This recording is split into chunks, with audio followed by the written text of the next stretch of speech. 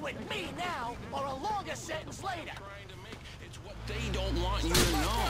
That's why I drive a hybrid SUV to the organic market across town. Imported organic Norwegian mushrooms that have been flown in, burning tons of pollutants, killing the pollutants so they can't pollute anymore.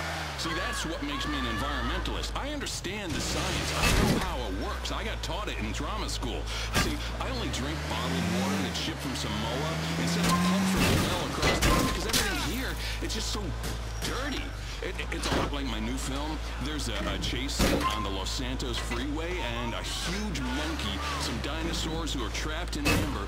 It's very original. It's a nice, quiet character piece. Wow, that sounds great, Brandon. Now, let's take a quick break. We're going to be back with more of Brandon Roberts and gubernatorial candidate John Hunter. PLR reminds me, consumer-driven culture is killing our democracy.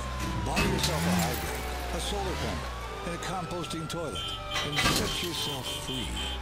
This is PLR, Public Liberty Radio. We return to the Intelligent Agenda. Okay, we're back on the Intelligent Agenda with me, Mike Riley. Let's bring out our next guest. Brandon, can you hang out for a while? You got it, All right, man. scooch on over the couch there. All right, next up, he's an actor as well, but has gotten into politics by running for governor of our state. You may have seen the TV commercials for John Hunter where he accuses Michael Graves of all kinds of nasty things. Well, here he is, John Hunter. Wow! Thank you. I mean, that's really wonderful. Wow, you look great, John. Thank you. Thanks. How's the campaign going? Mike, it's just fantastic. We're making a difference by giving the networks millions of dollars to run campaign ads. It's democracy at a grassroots level. Fundraising is going really well. I haven't sold myself out at all.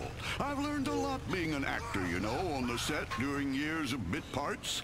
I want to bring the reality of TV dramas from the lots of Vinewood to our state. Wow, look at that. The phones are exploding. Line 3, Sarah. Hi, Mike. I'm a huge fan and a committed swinger. Maybe you'd like to come to one of our parties. Hi, Brandon. I love that art house film you made when you painted a picture with your junk. John, I'm a concerned parent. How are you going to help me make the world safer for my kids? Well, Sarah, if you vote for me, things will change. That's a relief.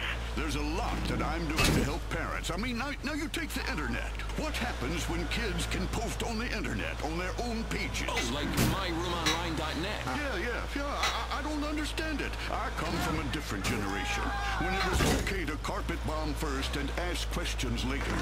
But people have to understand that the internet is a series of tubes, and strange men want to put their privates in the other side of that tube and right into your child's bedroom. As a conservative liberal, I feel it's my duty to try it. Buy a financial stake in it, and then regulate it. It's a win-win. And the best bit is, we can all feel guilty together. Wow, let's go back to the phones then. Steve, you're on Intelligent Agenda. Hi, Mr. Hunter. I really enjoy your campaign commercials.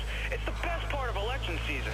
The 18 months of attack ads where you have no clue what's going on, and you learn to hate everyone. Oh, thank you. Thank you very much. I was hoping you could do something about these air shows. Why do planes have to fly so close together over a crowd of people? Oh boy, there's a jet farting smoke. Big deal. It's polluting the atmosphere. People are actually shocked when these planes crash. Gee, you're doing Mach 2 with your wings an inch apart. Air shows suck ass. Now, safety is one of the main parts of my campaign. We've had enough of these dividers. We want the whole enchilada to come together as a nation. We all like Mexican food. Now, let's stop big government running things for the little guy. I want to make sure everyone has access to opportunities they can afford. It's the American way. It's all in my best-selling campaign book. Next caller, you're on with John Hunter. And Brandon Roberts. Oh, yeah, of course, Brandon Roberts. Hello, Jay. Yeah, Mr. Hunter, I have a question. What happens when dogs and cats can drive? Now, that's one of the...